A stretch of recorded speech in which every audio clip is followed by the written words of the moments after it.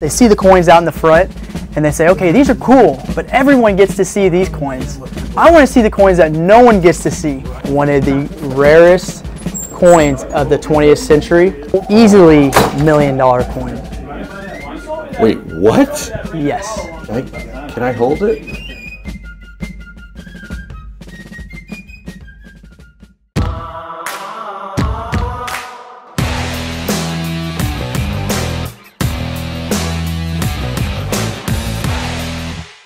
Yankee? Yeah. Hey, buddy. H! Let him off the hook. Okay. Thanks a lot. All right. So you're not running this on the side, are you? This is not an SD Bullion property, no, but there's a lot to see here. Maybe we should go get the guys who do run this place. Yeah, let's do that.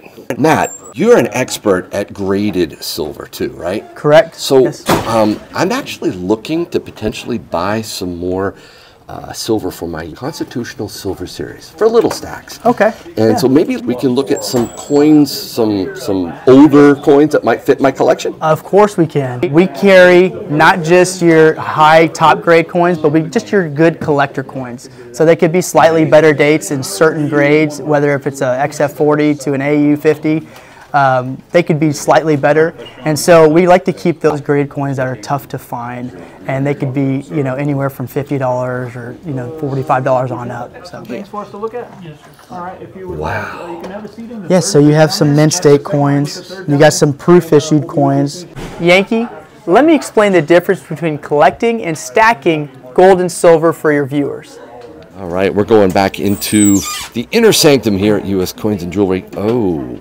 Matt, what do you got here? Back. One of the most interesting things is when customers, they see the coins out in the front and they say, okay, these are cool, but everyone gets to see these coins. I want to see the coins that no one gets to see. And so I am holding right here a customer's coins that just came back. He did absolutely awesome on his grading. He had some of his coins upgrade and he made a very good amount of money. But knowing him, he doesn't want to cash out. He wants to take that and he wants to build more and stack more coins, more silver, more gold, and add to it. So let me show you just some of the cool pieces that this customer has. He has this 1893S Morgan silver dollar. This coin is in a new cat grading holder. It actually is XF45 plus. This coin he made around 2,500 bucks on. And let me tell you, coins like this, they're super collectible because it's the key date that everyone wants. Brings a big price point, and you don't always have to buy coins that are 15, 17, 20 grand. You can get really cool collectible coins. You know, we sell a lot of coins in the $50 range, $100 range. This is collecting. It's not stacking. This is collecting. So these are collectibles. This customer has been buying for a decade or more, and over time, he just keeps trading up and up and up. And interesting. It's just... This is a way to invest, right? Yeah, this is the way to invest. This customer is really strictly into gold. He gets into the other, you know, metals as well, but he really loves his coins and he really loves his paper money. As I'm holding here, this 1813 $5. I mean, this coin is absolutely just doesn't come much original and fresh as this, and made a big amount of money on this coin. Unless you really know that you used to sit with your grandpa on the table and go through Lincoln Cents and you're always looking for that 09 SPDB, then you're always going to start with the bigger coins, the gold coins. That is stunning. Look at that coin.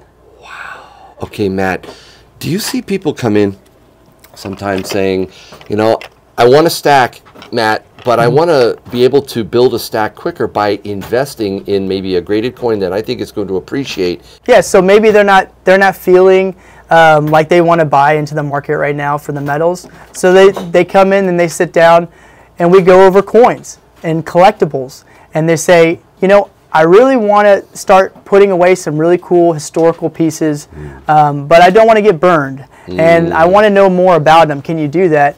We sit down for hours, and sometimes we'll go back and we answer the same questions that I've already explained. But because it's so new, it's so fresh, we want to take the time out always to help the next generation, to help new collectors, this is the time. You know, gold's at its peak. So a lot of times when customers get into the double eagles, they get into the pre-33 gold, they take advantage of the premiums being so close to the regular bullion. And also, it also plays, because the premiums are not so high on those coins right now, you get a little built-in premium if the gold takes a drop. So, because you have that collector side as well. So you have a little protection, okay, and you're able to get a coin that is 125, 140 year. You know, you can get some really cool coins right now for not a lot of premium. How about silver? Yes, what is a good time as well? Silver, same thing. A lot of the silver coins right now you can buy fairly cheap compared to some of the modern Silver Eagle coins that are out there. So this is just a great opportunity for collectors to get in and buy gold and silver, but also get into the numismatics and buy some coinage as well. Awesome. All right. I want to show one more coin. Okay, so this customer wanted to try this coin. We liked it for an upgrade. He liked it as well. We took it, sent it to PCGS. It came back in a 5+ holder. This is the finest for PCGS. And he did absolutely well on this coin.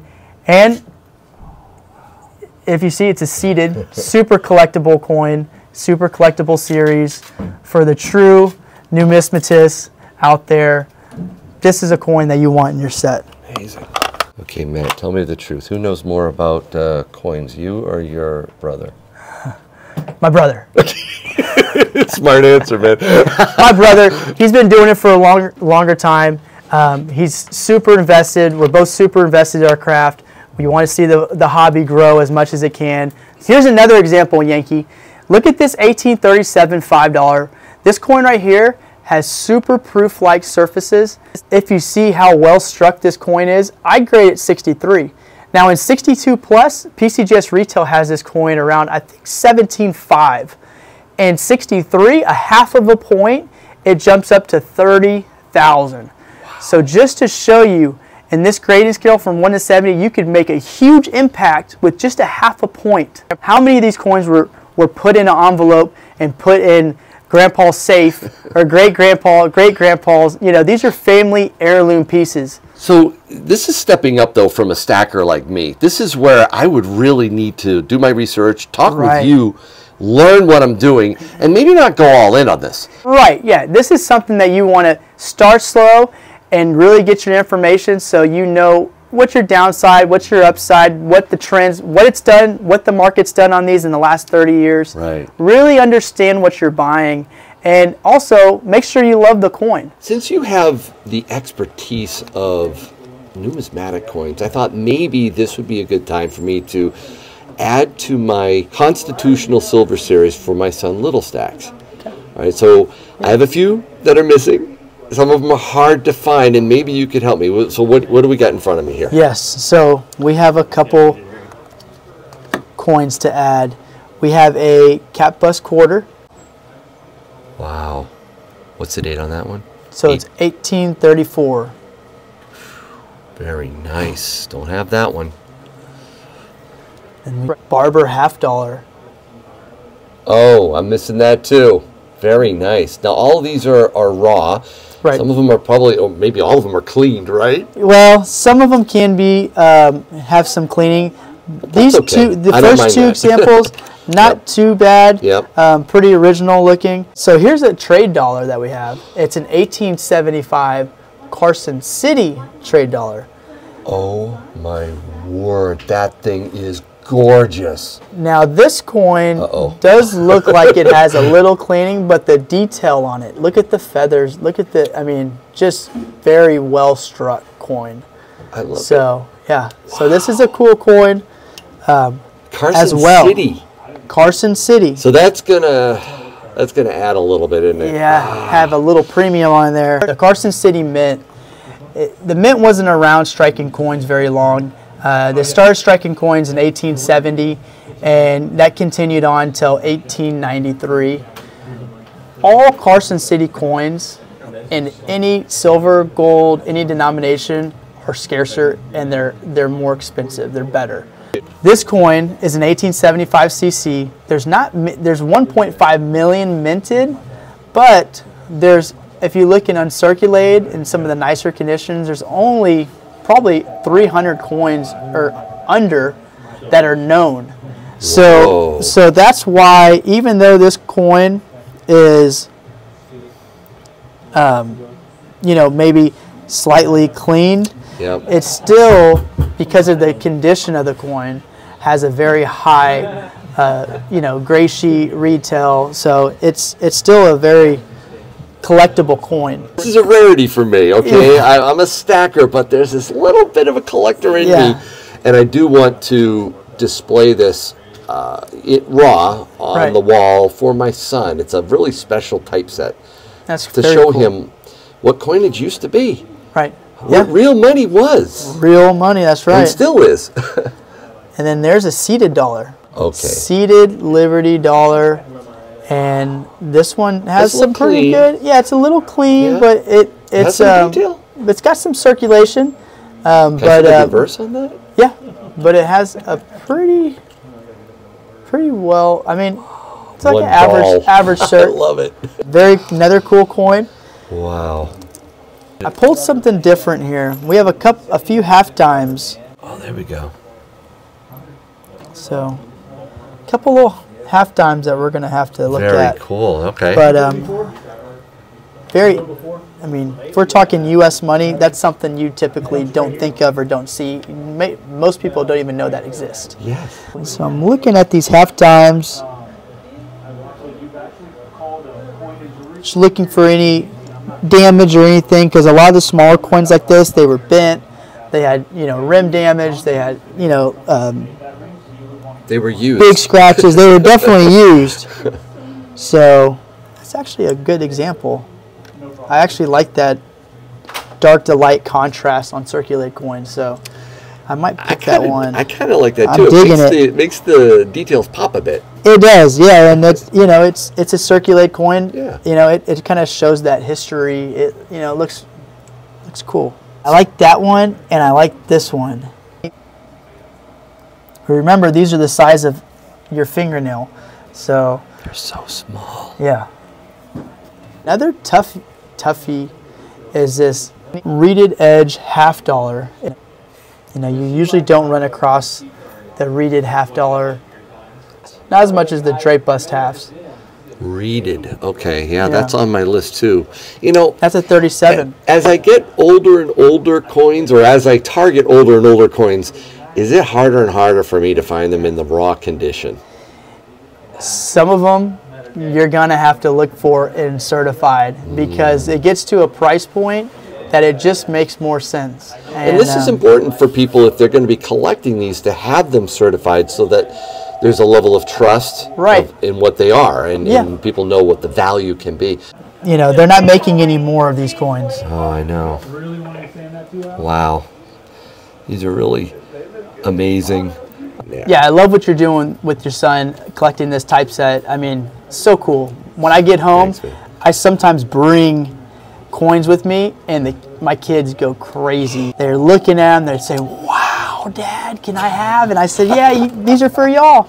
So it's very special to share that with my kids, and it's something that my dad did. So it's just generation to generation, carrying on the tradition. That's so special. Yep. Back to stacking, right? So what's a good stacking? What about this silver dragon?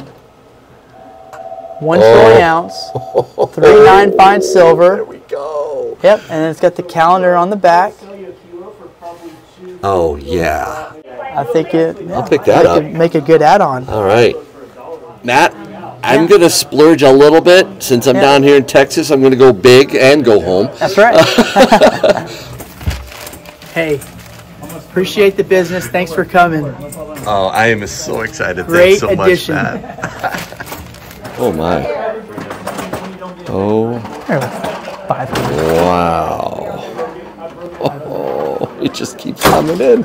Okay, we're going to end this on a very special note. That's why I have security next to me, or next to you. What do you got here for us, Matt? So I'm holding one of the Holy Grails, a 1933 $10 Indian, one of the rarest coins of the 20th century, and it is easily $1 million coin. Wait, what? Yes. You're holding $1 million coin? 1933 tin. Why is it so expensive? After the recall of 1933, all the gold U.S. coins were discontinued forever. So having anything with the date 1933, there's only one double legal, and it traded for millions and millions and millions of dollars. But there's only 30 to 40 of these, and that would be the only coin you could buy with the date 1933. Can I hold it? Yes. I'm holding $1 million coin. It just stuns me. Get that.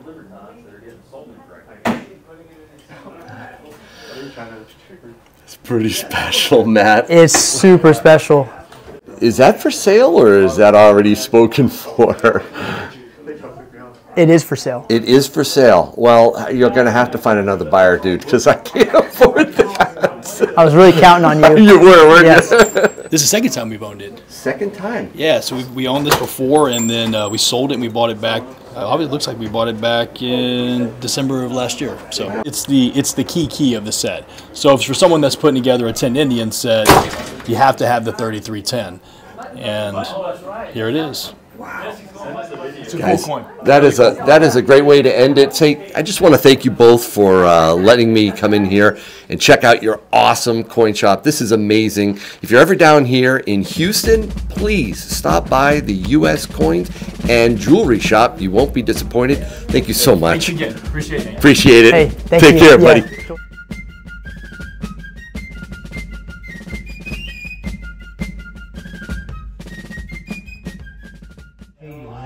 So there was a mintage of 535,000. There's only one of the $20 that's legal to own, and that one went for I think $20 million.